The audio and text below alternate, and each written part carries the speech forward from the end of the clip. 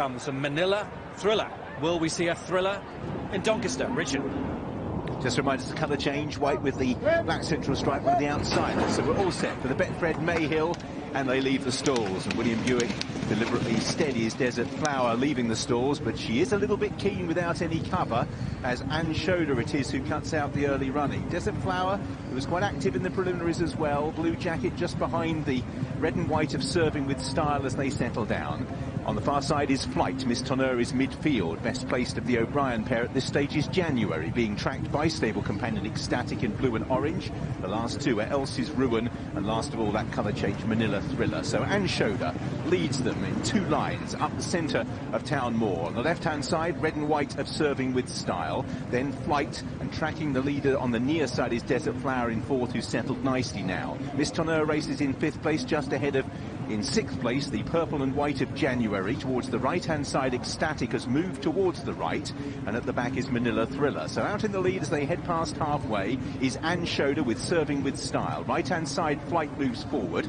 Desert Flower, William Buick just beginning to manoeuvre out. Left-hand side in the blue. On the other flank, Ecstatic begins to try and improve. January also making some progress. So out in the lead, Anne Schroeder attended by Flight. Now the moves are being made by, on the left-hand side, Desert Flower, and on his left, January, and right on her left, on the right-hand side, Ecstatic begins to pick up. Flight out in the lead. Desert Flower now asked. On the inside is Ecstatic. January is next. Desert Flower moves to the lead. Lugs to the left, but still has the advantage. From in second place, January, and it's Desert Flower who retain her unbeaten record in the Mayhem.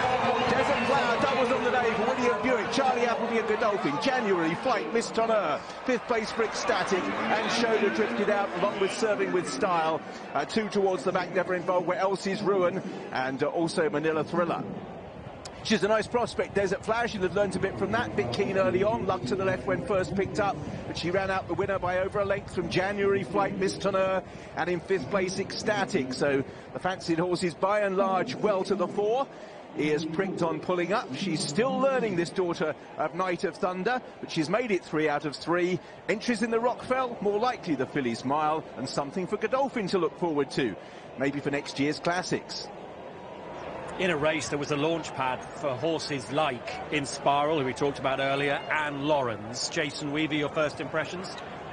Not as impressive as we hoped. We're always wanting to see more, yet I think she's got away with the ground. Jockey body language, all important, and the eventual second had that slingshot run into getting past her, and he's not been able to get by. She's really comfortably held on.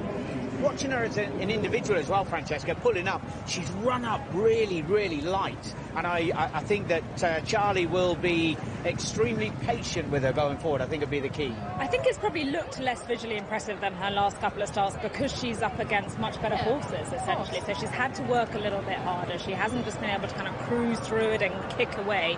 I think, I don't know, probably with these good horses, like they show this ability, it's a really fine line as a trainer to not keep asking too much of them at home, to keep wanting to see that shine of brilliance and save it for the race course.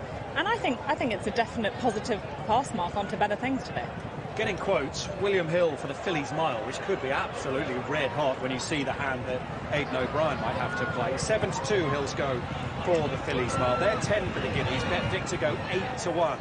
Desert Flower for the Betfred sponsored 1,000 guineas in May at Newmarket on a day where we've seen a quick fire double for Messrs Appleby and Buick.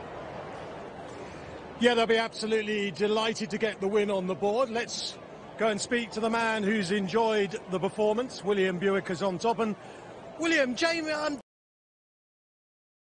as impressive as he wanted her to be, but are we dealing with a work in progress here?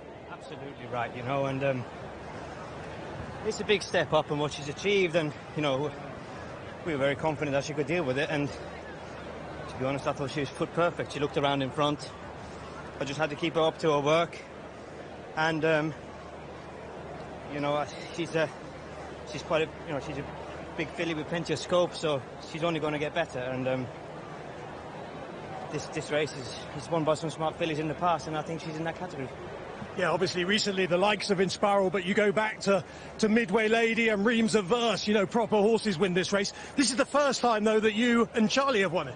Yeah, it is. It is, and you know, I think this filly's obviously, she's got a beautiful pedigree, and she's a filly that everyone's always liked. And you know, Charlie was very clear that he wanted to go here after she won first time, and she's obviously done everything right in between. So you rode the dam of this horse once, promising run.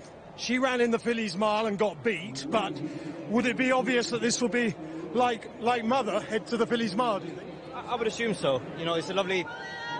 The May Hill is renowned as a sort of a stepping stone towards the Fillies Mile, and it seems like an obvious place to go, but you know, obviously needed to get today out of the way first, and then I'm sure Charlie will speak to all of the team and they come up with a plan. And obviously she's quoted for the 1,000 guineas. Next year, how much further do you think she'd get?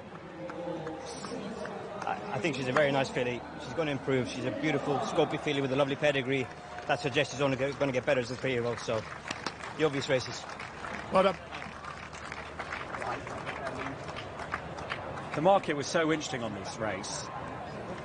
First with the Ballydoyle horses, which got it right in the end. January was second, and then Desert Flower, that standout 11-8 with bet 365 this morning, was taken.